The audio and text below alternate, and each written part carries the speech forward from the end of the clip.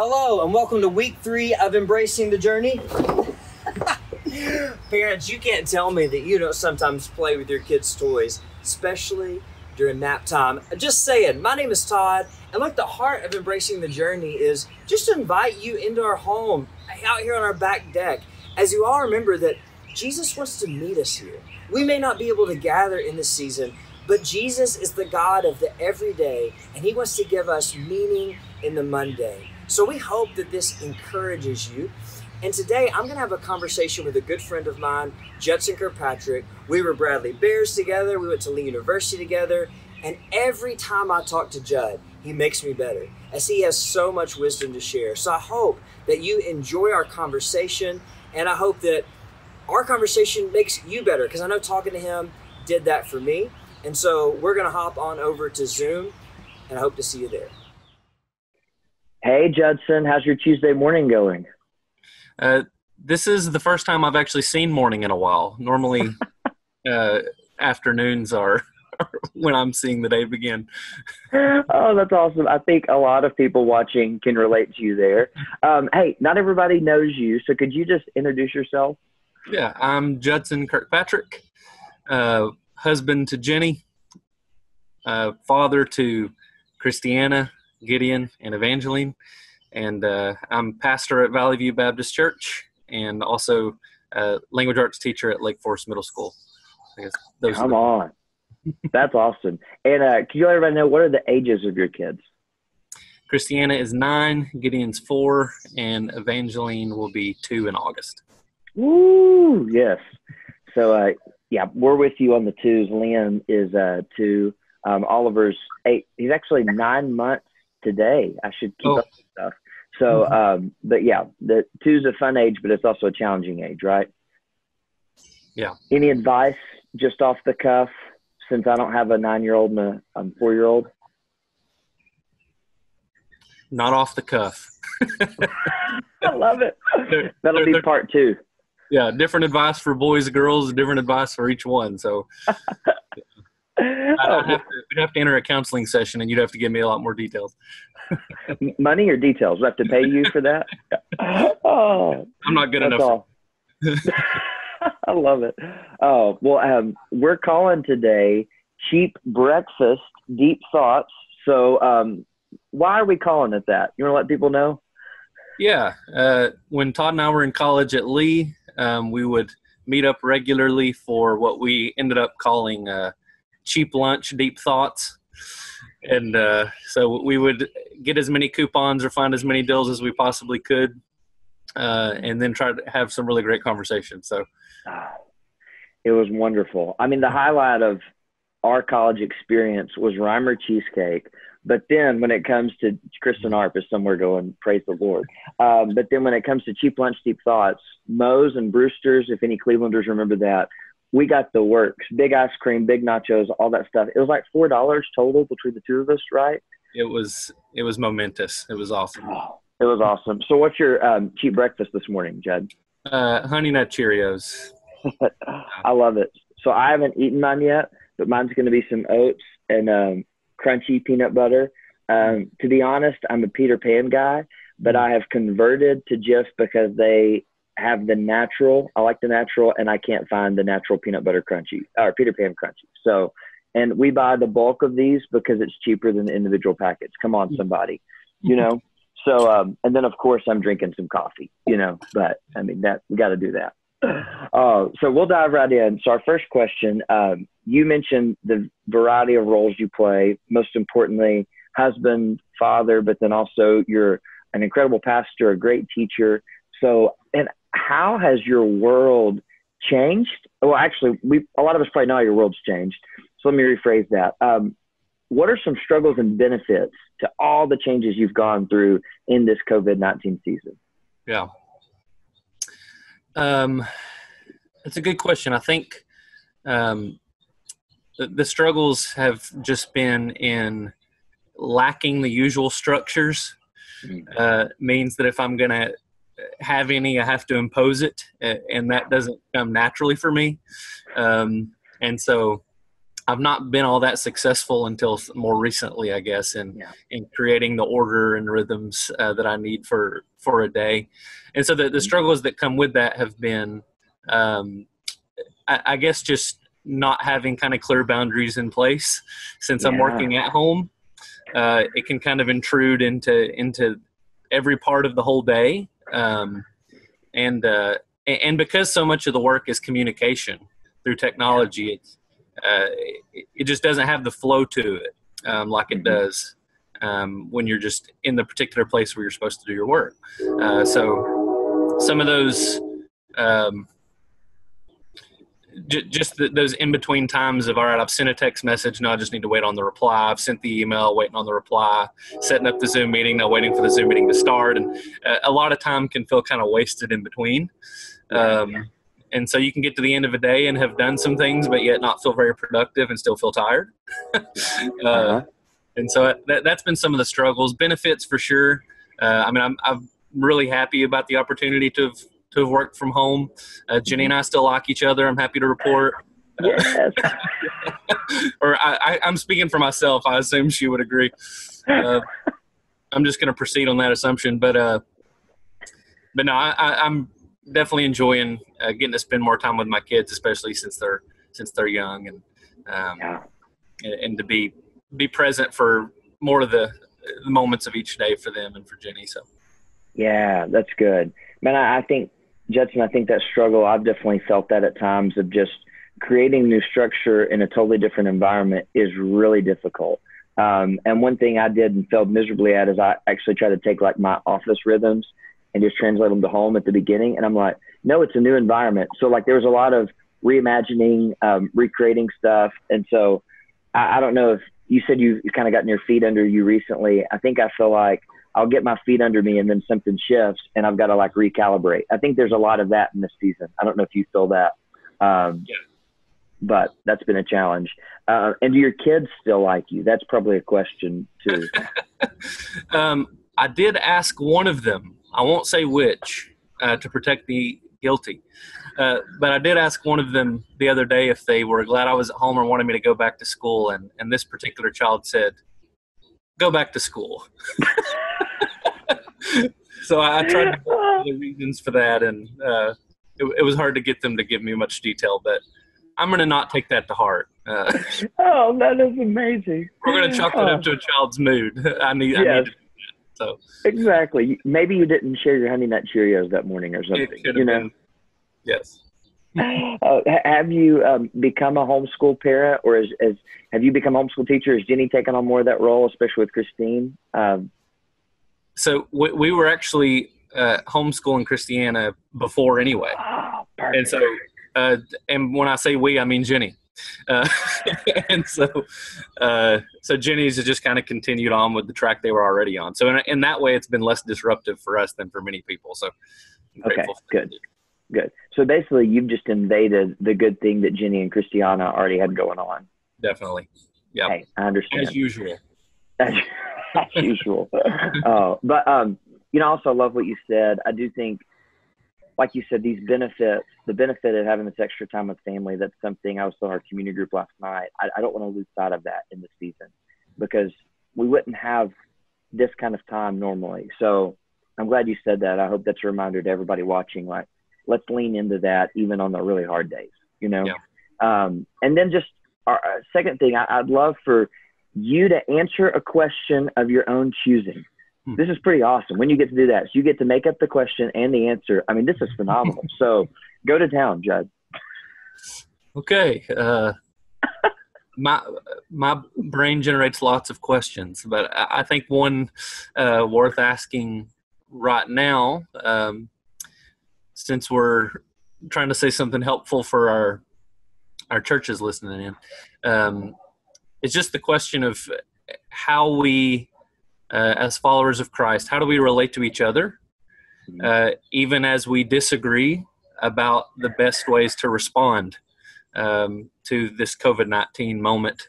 And that question just had some layers added to it by the fact that our state is reopening some things. And so that's leaving people with a lot of personal decisions to make about how much freedom they're going to take advantage of.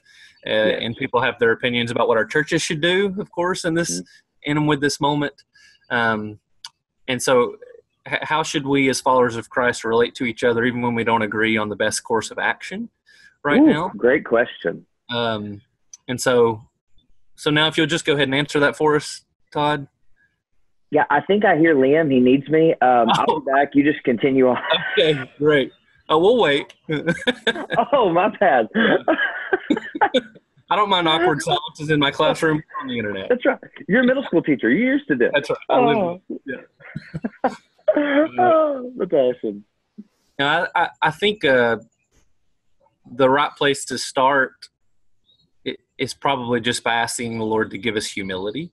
Yeah. Partly it's humility before a situation that's complex.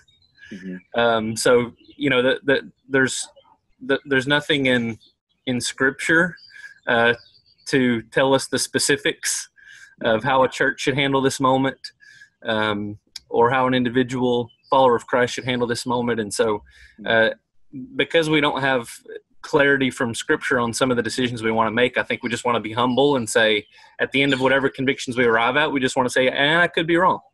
That's good. And I think that's a charitable place to begin in relating to others about this kind of moment, and in deciding how we respond to those we disagree with, to just know we could be wrong. That's good. And our soundbite culture and our highly partisan culture doesn't encourage us to ever admit that we might be wrong. But Christ gives us an example of and calls us to humility, and I think that's one of the things it means when we're facing something that's bigger than our comprehension, really. That's good.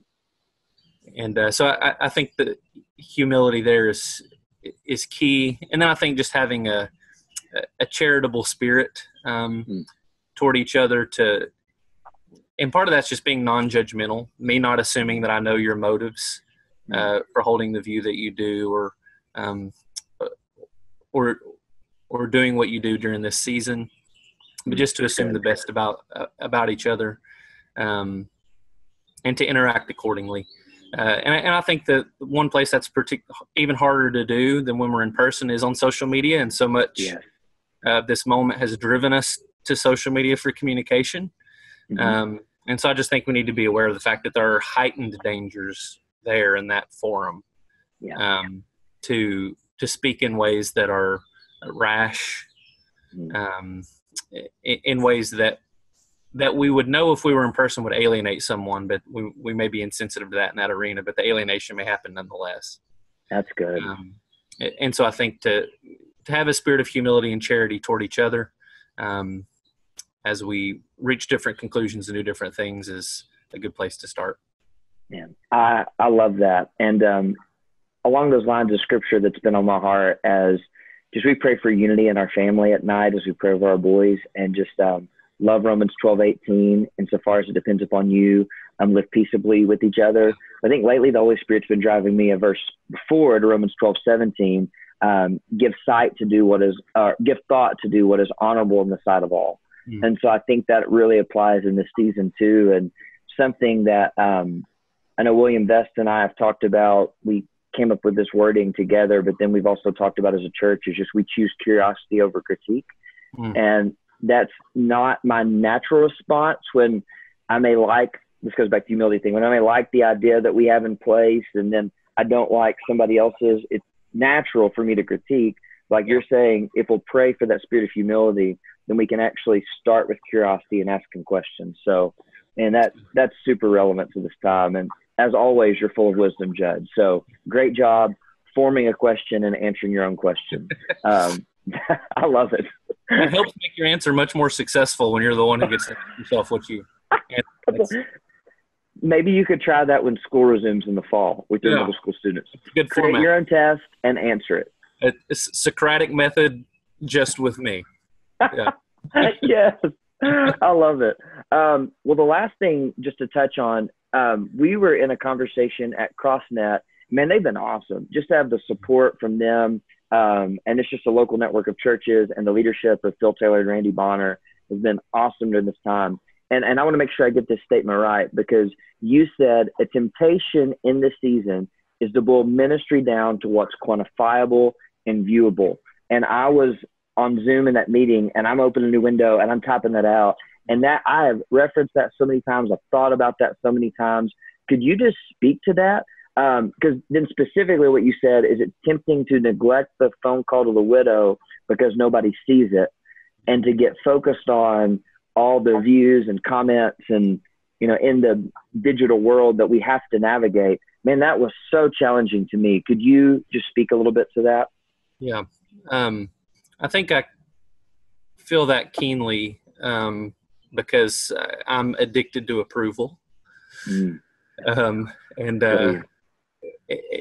you know, by default, instinctually, I often am in pursuit of approval from others. And so in this season where I can't, you know, be in a room preaching to my people, seeing their heads nod, or being told at the back door, you know, good message or whatever, online, what you're looking for, of course, is views, is shares, is being tagged into things because people are praising what you're doing, and you know, you're looking for these kinds of cues. And it's easy if that mindset or that craving for approval, if it goes unchallenged, to just begin doing ministry for that. Yes. And at that point, you know, it's less about Christ's kingdom than it is about my own. And partly it just starts, I think, with facing up to that fact, that if I'm ministering out of a desire for approval, out of a desire for the praise of others, then I'm actually doing ministry in the name of an idol. And so I think it starts with just that kind of sober place of facing that for what it really is. And like I say, it's a tendency that was there already. This hasn't created some new temptation in my heart. It's just drawn it to the surface and shown new ways that it's manifesting itself. And one of the just simple statements Jesus makes that I've been thinking about that's so relevant for this season is, beware of practicing your righteousness before men. That's good. And of course, he's in context, he's talking about those who prayed long, impressive prayers for the acclaim of others. So the idea that we could be involved in very spiritually impressive activities, and doing it all, you know, with the public front of it being for God's glory, when really we're seeking glory for ourselves. And so there's just a ministry online, I think, just amplifies that particular temptation. And so to reorient about whose glory this is about, to whose glory the ministry is about, and to remember the things Jesus taught, like when he commends the widow who gives the small offering, to remember that he talks about giving a cup of cold water in his name, that he talks about, you know, that James talks about visiting the orphan and widow in distress is what true religion is like. And none of those are the kinds of things that, when done genuinely, are going to be highly visible. Yes. And they won't matter to many people at a time. And so to operate with the definition that success is being faithful, rather than to operate as if success means always means something very quantifiable or very visible to many. And it's just it's easy to